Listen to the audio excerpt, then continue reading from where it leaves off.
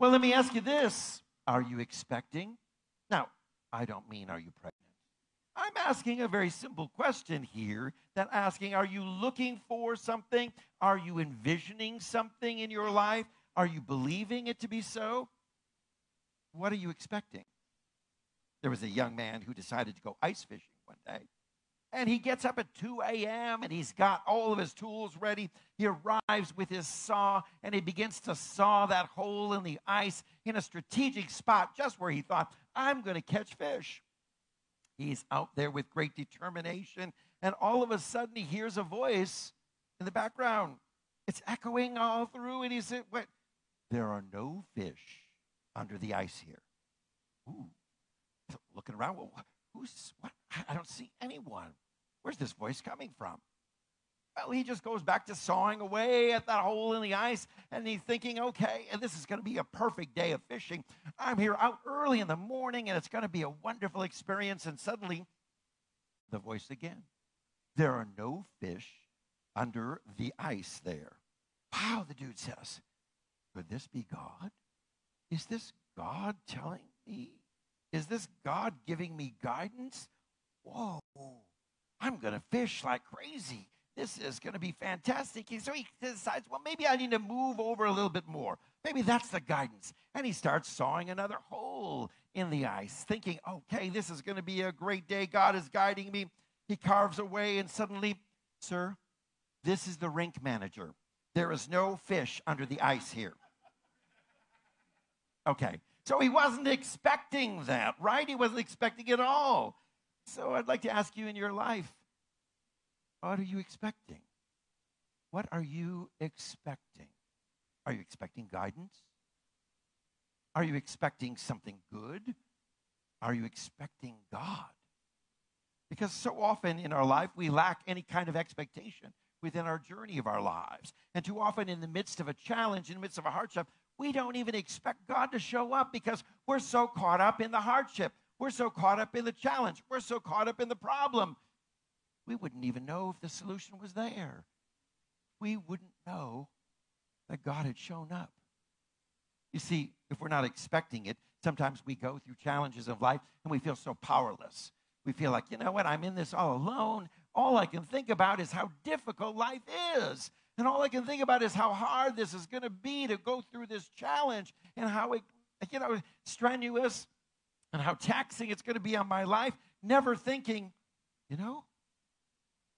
God will make a way when there seems to be no way. And never thinking, wow, the presence of God is with me right now. And never thinking, I feel God right here in this moment.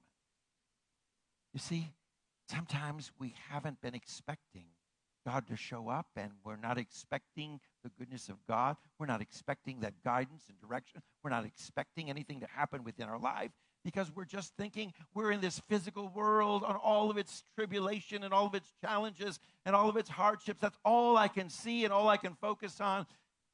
But today I'm asking you to begin to expect something miraculous new unfolding within your life. I want you to expect God to show up. I expect God to show up. I expect God's guidance. I expect God's presence. I expect God's power. It is here. It is now, right in this moment.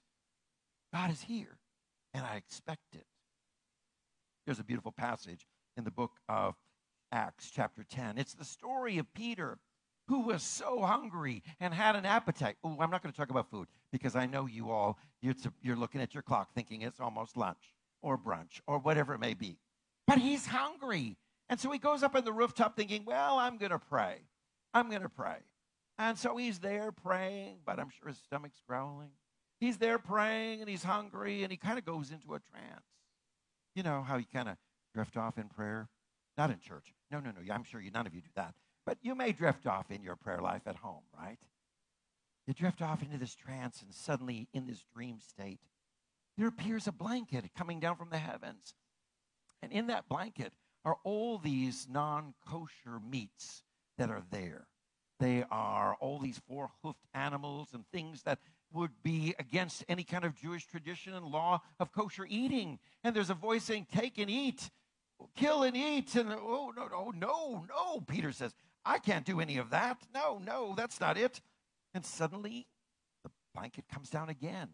Again, this voice says, take and eat. Peter, no, I can't eat any of this. It's not kosher. I can't. It's not in my diet. It's not going to work for me. No, I can't. Again, the blanket drops a third time. And there again, all of that which is seemingly unkosher is there for him. And the voice saying, take and eat. And he says, I can't. And all of a sudden, it's this voice that's simply saying, don't call what I've made pure impure.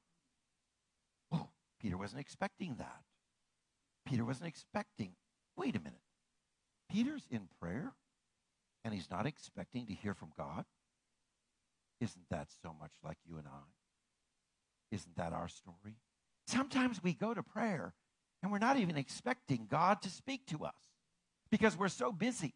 God, did you know this? And God, I got to tell you this. And God, maybe you don't understand, but I'm going through this problem. And God, don't you understand? I'm sick. Or God, I've got these financial problems. And we go on, and we're so yick. We're not even expecting God to speak. We're not even expecting God to even show up because we're so busy talking to God. Yet it is in the silence, in the stillness. Be still and know. Be still and know God. Be still and allow God to reveal. Be still and allow God to speak, to minister to God. Well, he's waiting for lunch and he's in prayer, but he was not expecting God to show up in this way, so he's struggling with God's guidance. And in that moment, suddenly there are 3 Gentiles that knock on the door, and they are seeking spiritual teaching and calling out for Peter to come. And Peter stops for a moment and says, in this passage from Acts chapter 10, you are well aware that's against our law for a Jew to associate with a Gentile. We don't mess with you all, We don't go and hang out with you. We don't interact with you. You're different. You think differently. Your outlook is different. You're not like us. We kind of hang with our own little clique and our own people. We don't mix. Do you understand that? And he says, but God has shown me. God showed up and showed Peter something. God showed up and began to reveal something to him. God showed up and began to give some guidance to him. And he says, God has showed me I should not call anyone impure or unclean. So when I was sent for, I'm going to come to you without any kind of objection. You may ask why. Why I'm coming? Because I understand this wonderful truth. Now I realize it says in Acts chapter 10, how true it is that God does not show favoritism, but accepts everyone from every nation and anyone who fears him and does what is right. Wow. What a revelation. What a game changer for Peter. What a game changer for each and every one of us. For in prayer, God showed up to say, there is no favoritism. We need not judge. We need not condemn. We need not distance ourselves from anyone or any being or anything because God is in it all. God is all. And God is in all. And God works through all. And when we understand this, we understand this wonderful guidance for the journey of our life. So when we go to prayer and when we're expecting God to guide us, you know what? There are no surprises. Now, this was a big surprise for Peter because he wasn't expecting God in this moment. He was thinking about his food, his stomach. He was thinking about prayer like, oh, yeah, God bless me, and all this. He wasn't really focused and expecting God to guide and direct his life. How about it when we are expecting something or expecting someone? You know how things change for us in the journey of our life? My daughter would fly into Atlanta. Her mother worked for Delta Airlines, and coming out of Minneapolis, Minnesota, she could grab a plane faster than you could hail a taxi cab. She would jump on board planes and say, my kids would say, hey, Dad, I'm going to come in on the 9 o'clock flight. Can you give me $25? And I'll be going home on the 9 o'clock flight tonight. I'm going to pop in just for the day. Can you give me some 20? Can you help me out, Dad? Can I get a haircut? Can you do this? Yes. Well, that's what dads do. And she would be saying, texting me, Dad, I'm coming in. I've landed. Oh, you know, if you've been to the Atlanta airport, you get there at the arrival destination place at baggage claim, and there's an escalator in front of you. All these people are coming up. They're all coming up the escalator. And you're looking through the crowds with such great expectation. And you are looking with such extreme attention and focus. And there may be distractions all around you. People talking, people hugging, people meeting their arriving guests, announcements over the loudspeaker going on. But you know what? I'm looking for my daughter, and I'm focused. And my attention is she coming up the escalator? Is that her? Oh, no, that's not her. Oh, is she coming up now? And I'm so filled with expectation of her showing up that when she comes into view, there's this rush of recognition. There she is. Yes, there she is. Well, that's what our spiritual life should be on a day-to-day basis. I'm looking for God. God's showing up right now. God's right here. God's guiding me and speaking to me and telling me exactly what I need. And for this moment, this hardship, this trial I'm going through, God's making a way because God has shown up and God is here. And I have this expectation that I recognize with such joy that it fills my life, a rush of recognition of the presence of God. I recognize it here, now, in this moment. God has shown up. You see, then we're not surprised at all. We're not surprised when God guides us. We're not shocked at all when the miracle happens because it's not a miracle, it's a normal. That's right. It's God just doing what God does. Because we're expecting, because we're anticipating, because we're recognizing in each and every moment, God is here. God has shown up. God is at work. The presence of God is right here, and I feel it. I can sense it. Because here's one of our big challenges. You know, we often don't even know how to sense the presence of God. We've forgotten. We've been so distracted because we're not familiar with what that presence even feels like. We bought into all these teachings of the world around us and the more conservative fundamentalist approaches, which are so filled with judgment and condemnation. A God who's out there to punish you. A God who's always watching and looking at you. I see a mistake. I see an error. I see something. I'm going to judge you. I'm going to withhold from you. I'm going to keep anything from you of blessings. Or how about this one? You need to plead and beg with me before I'll answer. We think that's our God. We think, and we've got this kind of crazy idea. So we're not familiar with this divine presence of God that is simply love.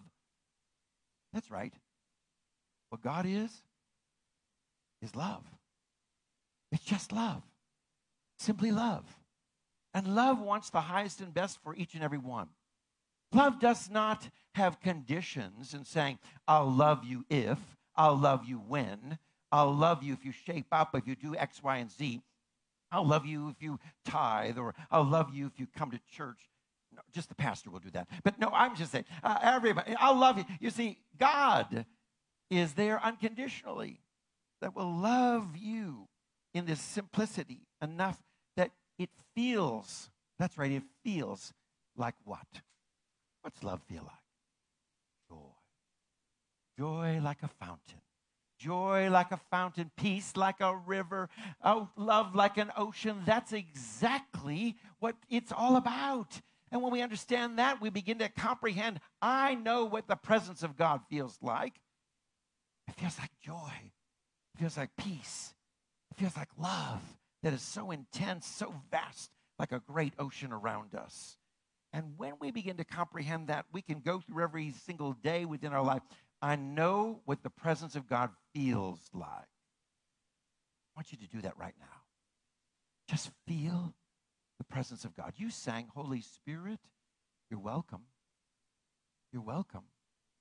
But to really be welcome to that wonderful presence, we have to open our heart to say, I also feel that Holy Spirit right here and now. I feel that divine presence. Breathe in right now and feel perfect peace. That's right. right, take a deep breath and feel joy like a fountain. Breathe in and feel right now the vast, immense love like an ocean. You see, when we become so accustomed, then we begin with the divine understanding of God and who and what God is. We then can be those people that can sense God's presence, because this presence is an unjudging presence. It's this unconditional love. It's not there to judge you. How silly that would be when God says, I give you free will. Go ahead and choose whatever. And then I'm going to judge you. And I'm going to say, well, see, I told you you had all kinds of chance to choose whatever you want. But dagnabbit, you didn't choose my choice. But the unjudging, unconditional love says, I love you through whatever choice you've made in life. I still love you. I give you the opportunity to make all kinds of choices. And in each choice, love doesn't change. It doesn't say there's more love with that choice and less love with this choice. It's an unjudging sense and presence. And what happens is also that we have to understand that we've got to pay attention. Once we understand and sense what this presence is all about, we got to pay attention to this presence. It's this presence that wants to nudge us and kind of push us or tap us on the shoulder. The presence that's wanting to ever guide us and lead us and direct us. That's true. But sometimes we're not paying attention, and I think we become like Peter, who was really dreaming more about food and thinking food consciousness rather than thinking God revealing, God guiding, God teaching, God creating a game changer for Peter. Let me tell you this, when you pay attention, God is creating a game changer for your life. New direction, new outlook, new attitudes, new expressions of understanding the divine at work within your life. There's game changers happening every time you're fully aware and you're paying attention to this divine presence at work within your life. This presence of God may be nudging you, tapping on your shoulder, sometimes even pushing you a little bit, pushing you to get through something, to help you through what you're going through, to help you to get to the other side. So pay attention. And when you pray, expect to hear God. Did you pray today expecting to hear the voice of God? Because let me tell you, the voice of God is ever speaking. One thing about God, God never shuts up, And that's in a good way. There's never this kind of like, God, I didn't hear from you. Are you out there? God, are you speaking? God, what's going on? Because the voice of God is ever unfolding the goodness, ever desiring to speak to you. So when you pray and you pay attention, saying, I'm listening, Holy Spirit, you're welcome in this place, and I invite you to speak right here and now to me, unfolding insight, wisdom, direction for my life. You then begin to change your whole prayer life that says, I'm pausing, I'm listening, I'm in the silence, and I've included silence in my prayer life because I expect to hear from God. You see, when you practice that presence and you get familiar with that presence of God, something else happens is you begin to see that presence in everything and everyone. You begin to understand that, wow, that presence is here in me, and that presence is in you and you. And that presence is that in that person who didn't use their turn signal on Interstate 85 and changed a lane right in front of me. Yes, the presence of God is in them too. Yes, you see, the presence of God is in everything and everyone. And when you become comfortable with paying attention and recognizing it, you begin to see it in all kinds of things, in all kinds of ways. So I'm going to invite you right now, look around the room. Look at someone else. The presence of God is there. The presence of God is here. The presence of God is in you, around you, working for you. And begin to see it and say, I see God in you. Stop seeing the world and its physical manifestations. Stop seeing, what they're wearing and what they look like. Because, honey, that doesn't look like God to me. And we kind of in our judgments. We look at all kinds of crazy things in our world. But we look deep within the heart and soul of one another and say, I see God. I see good. I see love. I see peace. I see joy. And it's in you. We begin to acknowledge it. Let me tell you this. One last thing. Very important. You know that presence we're talking about that we pay attention to, that we want to acknowledge, that we want to be comfortable with, we want to allow to speak to us, guide us. You know what? It's always with you. That's right. It's always with you. The scripture says, lo, I am with you always. That doesn't mean down here. It means always, wherever you are. You know? That's why people say, I don't like to skydive. Because the presence of God is, lo, I'm with you. Get it? Boom, boom. Okay. No. It's not a distance. It's not an elevation.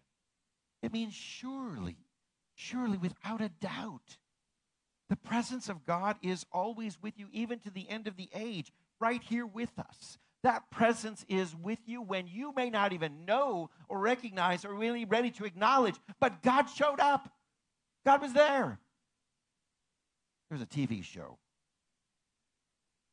a nature show. There were 2 cubs being born, a mother bear giving birth to 2 sweet newborn baby cubs. And unfortunately, in the birth process, one of the cubs died, and the mother bear died, leaving that single cub all alone to journey through the wilderness. Now, quite often, a newborn bear, a little cub like this, could be easily prey for a predator, something that might come and attack it, something that might kind of take advantage of its naivete and its youth and its childlike behavior as this little cub. But one day, the little cub encounters a giant bear. Seeing the cub alone, this giant bear rises up and roars in a Papa Bear way. And realizing that cub has no one, no protector, no guide. So that Papa Bear in this TV show is caring for that little cub and showing that little cub the ropes of life, how to fish and how to yield off any kind of advances and how to be this roaring big bear beast one day that could conquer anything. Somehow in the story of the show, Papa Bear and the baby cub got separated. And the baby cub was by the stream, kind of entertained by the waters, and there appeared a mountain lion. And you're thinking, wait a minute, I'm watching this show. Please don't tell me that the mountain lion's going to eat that cub. This isn't entertainment. What's going on in the show? And suspense rises up as you're on the edge thinking, what's going to happen to this cub as the mountain lion comes in approaching, getting closer and closer and closer. And you're thinking, wait a minute, come on, baby cub, come on, baby cub. Look behind you. Don't you see that mountain lion's about ready to devour you? And all of a sudden, that mountain lion gives a roar, and that baby cub does what it thinks it knows what to do from Papa Bear's instruction and rises up and shows his snarly teeth and gives out a little whimper cry. Wasn't very intimidating to that mountain lion. But all of a sudden, the mountain lion runs away. And the baby bear thinking, I showed him. Yeah, I got this down pat. But the little cub didn't realize is behind him was Papa Bear. Papa Bear rising up. Papa Bear rising up and snarling with his teeth. Papa Bear giving that approach to the mountain lion. And the mountain lion going, whoa, whoa, whoa, whoa, whoa, wait. I'm going to rethink this. I'm going to retreat. And I'm going away. Little cub never knew Papa Bear was behind him. Little cub didn't understand. The father was there. So often in life when we're facing adversarial conditions and problems and challenges, we don't realize behind us, God showed up. Right. Telling you, too many times in my life, I've been there. And I know, even though I'm looking over my shoulder, where is God? Where is God? God showed up and defeated the adversary and took away the challenge and removed the obstacle and took away that which be the predator or that which may devour me in the world's ideas. Just knowing God shows up. You know, today I want to invite you to not only know it, but to feel it. To know that God is there for you. Lo, I am with you always. Surely I am with you always. My presence is with you always. You can expect that I am there. I want you to know that, and I want you to feel it. Because when you know and you feel, you ignite something powerful called faith. And that's at work in your life. So today, I want you to know, you can expect it. Are you expecting God to show up today? Why not? God's here. But if you expect it, you'll begin to see it. God's guidance is here for you. Right now, God's presence is here for you. God's power is here for you. Everything you need is here for you now. Let's begin. I am expecting God right now. Amen.